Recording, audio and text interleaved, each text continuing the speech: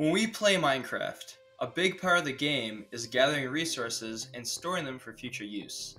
Now you may be asking yourself, where do you store stuff? Actually, you're probably not asking yourself that question because you probably already know the answer. Yes, it's chests, and they play a very major role in Minecraft. But what if I told you that chests can actually teach us a very important life lesson as well, and that the way you interact with chests can potentially even change your life for the better? It's no secret that there are many different ways to make a chess room in Minecraft, and it seems like everyone has their specific way they'd like to do it.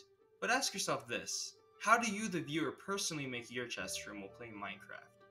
Do you just plop down a chest and start putting stuff in there, or do you meticulously place chests in tactical positions around your base to blend in with the build? Do you mix groups of items with no correlation into certain chests, or do you organize your chest by items with common traits?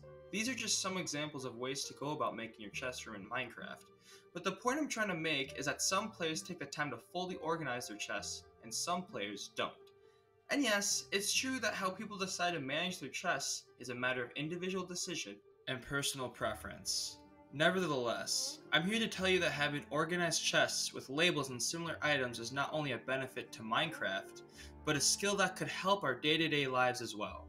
When we have an organized chest room in Minecraft, it is much easier to find the blocks and items that you are looking for. This is because all the chests are labeled and organized so you can quickly go from section to section, finding exactly what you need.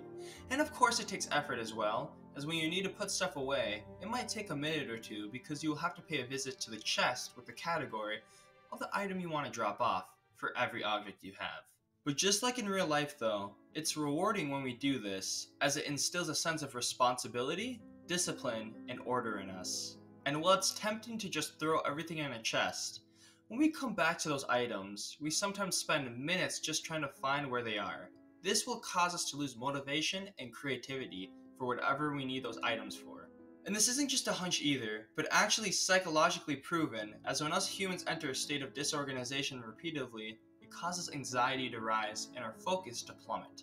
This is truly why organizing our chests in Minecraft is important, but even more significant is how this affects us in real life.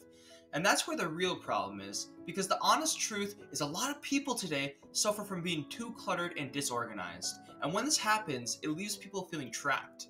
And there's a reason that a task as trivial as making your bed every day feels so good. Because even when we have our worst, most disordered, disorganized, and dysfunctional days, we can at least come home to a bed that is made, and most importantly, made by us. Even though a small accomplishment, an accomplishment nonetheless. And at the end of the day, that bed acts as a pillar of stability to our day-to-day lives. I know there's a lot to unpack in this video, but the important thing to really understand is living a more organized life can vastly improve many aspects of it. Chests in Minecraft are a perfect analogy to this, as a more organized chest room improves many parts of the game and leads to a more overall creative and focused mind. I think as a society, we need to treat the skill of organization more highly, because organization and stability go hand in hand in many cases, and I can bet most people watching this video probably don't want a disorderly life.